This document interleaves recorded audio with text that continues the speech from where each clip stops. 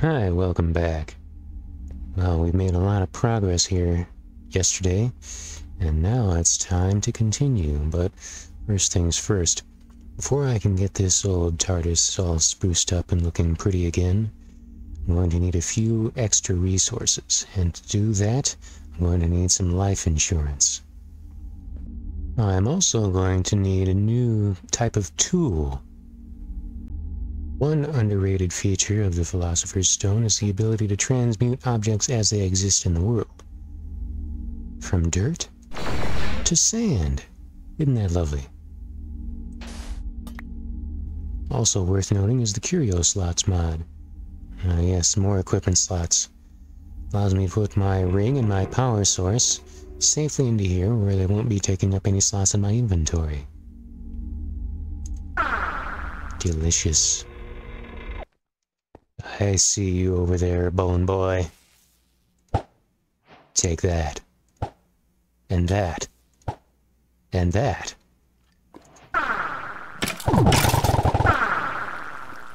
Now I have a machine gun. Ho, ho, ho.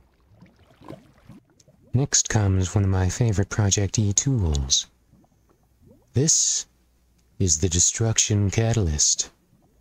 Think of it like a vein mining device, but instead of using tool durability, it uses EMC. Charge it up. Let her rip. Bingo. Oh, this will be important for later. Let's cook up some of that zinc. Well, there's nothing for it. Some of the materials I'm going to need can only be found in the Nether. But I'm not going to build a portal down here, no.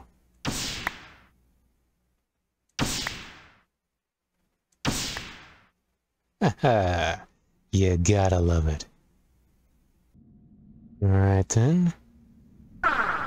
Next stop, another fortress. This may take a while. Ah, bingo. And is that a spawner? Yes, it is. Ooh. Get machine gunned. Now all I need is a few blaze rods. Just one ought to do it.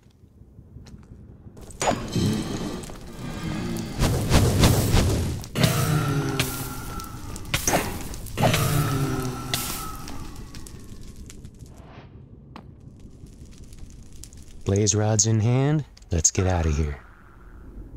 Ah, I looked at an Enderman. Well, watch this.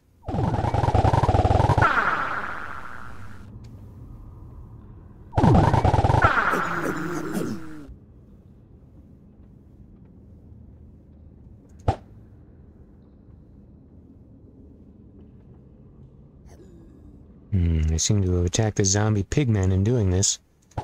But that Enderman has got to go.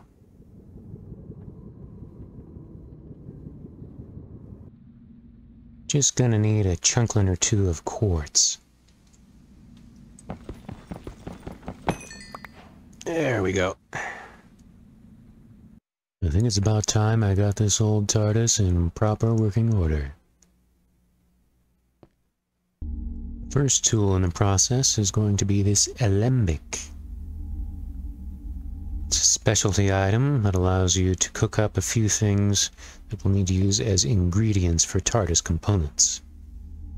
It requires some water and some fuel.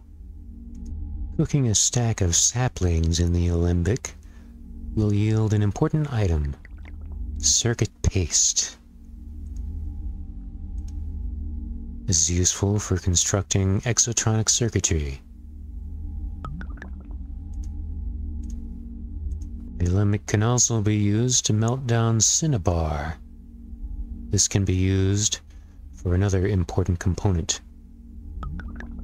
Mercury. I don't know why mercury is important in such an advanced, futuristic machine such as the TARDIS, but I think it has something to do with some old 60s thing. The next item we're going to need to use to craft our components is a specialty item called the quantoscope. I don't know why this is particularly necessary instead of just using a crafting table, but it is part of the process. And the quantoscope does technically bake everything that you put into it, adding more time to the process. But we now have our fluid link, an extremely valuable component. Without it, we wouldn't be able to have power for flight. The TARDIS is powered by a special energy type called Artron. We now have our first Artron capacitor, and with the fluid link, we should be able to fill it. Let's install these components into the engine.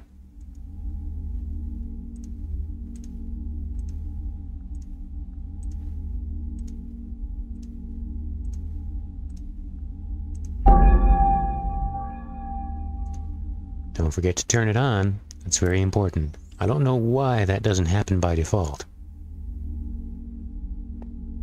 Let's install our Artron capacitor now.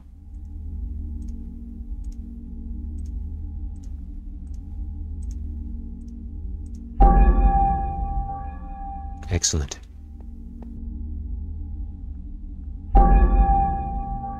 Some of the best capacitors EMC can buy. This will be more than enough for now. It even comes with a manual.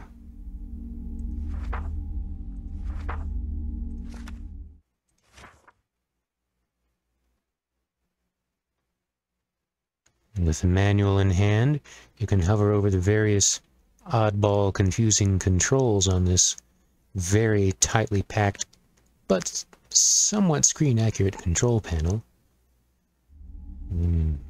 Yes, what I'm looking for is the refueler.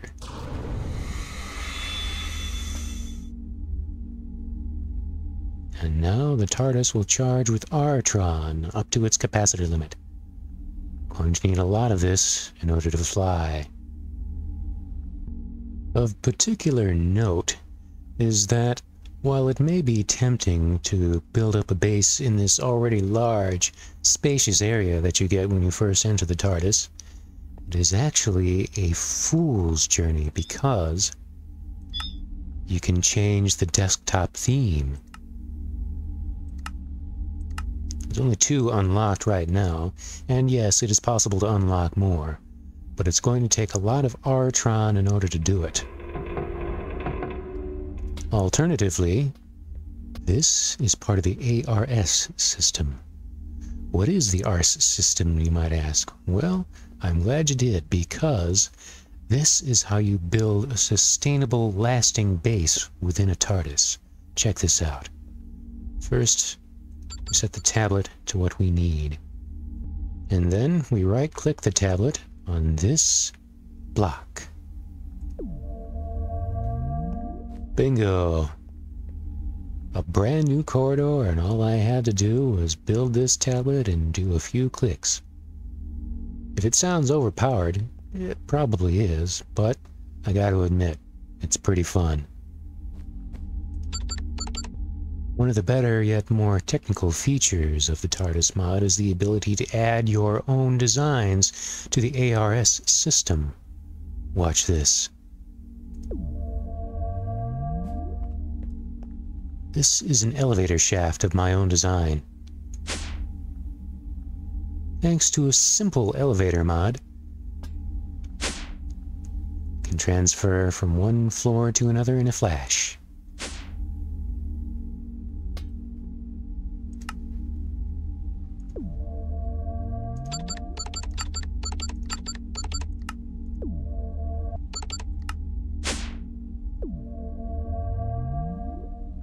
Now, it's entirely possible to go completely nuts and build an enormous maze within the TARDIS of all sorts of various rooms, hallways, and connecting corridors, but for my purposes, I tend to find that simplest is best. Don't want to have to do a whole lot of walking if I can avoid it. So, with these 3 prefabricated rooms, I should be set for a simple but effective base. I know, right? It's like, wow. Our Artron runneth over. Now that my permanent base is more or less ready to roll, it's time to move in some of my gizmos and gadgetry. Worth noting that the laboratory prefab in particular comes with a duplicate engine, which leads to the same engine thanks to transdimensional engineering, I bet. And also a duplicate monitor. The neutronic spectrometer. Very important piece of kit for unlocking new schematics. Unfortunately, it requires another tool, which I will have to set about crafting. Are you thinking what I'm thinking? Because I'm thinking what I'm thinking if I'm thinking what you're thinking. Aha! Well, requires a bit of a learning curve, but more importantly, it can be used with the neutronic spectrometer. It can also be customized. Ah, my very own sonic screwdriver. And we're just getting started, too. Spectrometer works something like this. First, you put in an item, in this case iron. This will unlock a new console unit for use with the TARDIS. Then you have to transfer it to your sonic screwdriver, like so.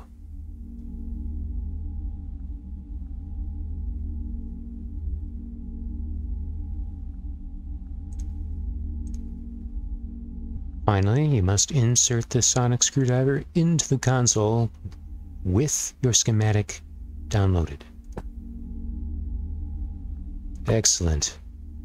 Now we can go over here to the monitor and see what we've come up with.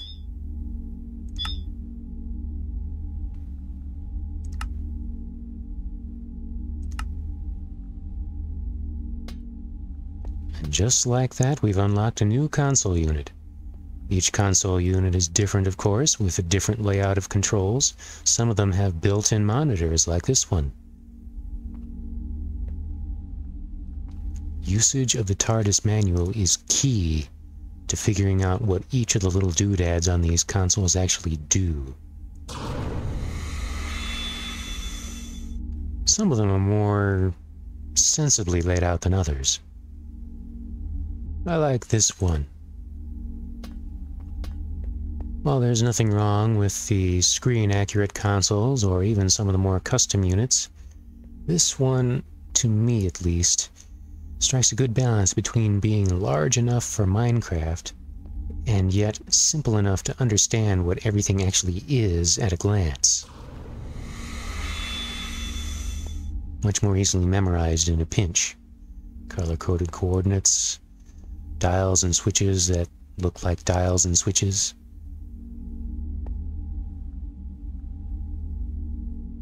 Now, this particular control room design, it's lovely, but although it is one of the better ones that are available, especially at random draw, I think it's time to give this old TARDIS a more personal touch.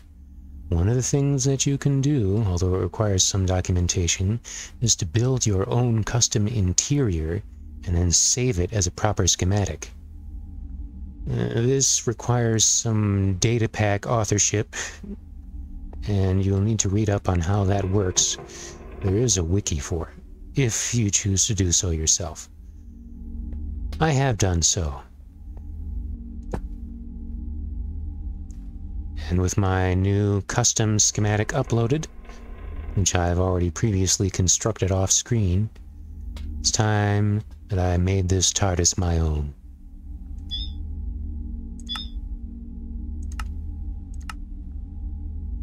"20 years earlier."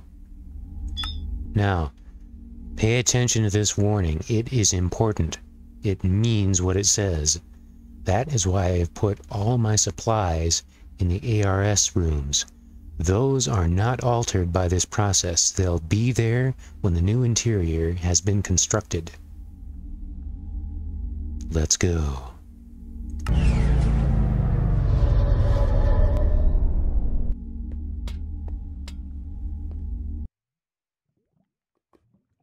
Of course, the process does take actual time. Gotta wait about just that many more seconds before the process is complete. And in the meantime, looks like it's night out in the world of Minecraft. Time for a nap. Ah, what a nice nap. Unfortunately, it doesn't affect the rebuild timer on the TARDIS, so I'm going to have to occupy myself while it's busy reconstructing all its innards. Digging up some snow like I just don't know what I want to do with my time. 'Cause my base is on the inside of a box that's bigger on the inside, and it's all being rebuilt for me. Don't even have to lift a finger. Did that earlier while you weren't looking. Alright, pay attention, because this is going to be important for later. Put some obsidian here. Toss a little bit of redstone here. And flux dust. This is going to come in very handy. Interior reconfiguration is complete. Let's step inside.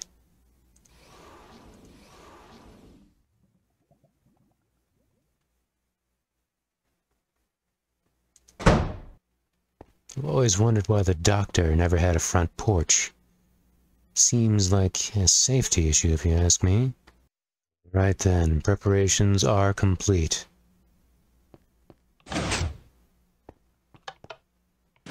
Welcome. Welcome indeed to my TARDIS. Featuring the concept of diagonals.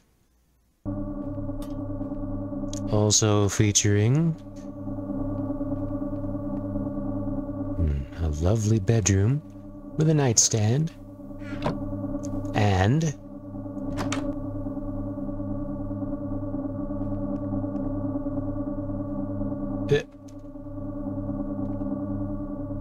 true trans-dimensional engineering. Now we're thinking with portals. Compact, but neat. Yes, it has everything I'm going to need.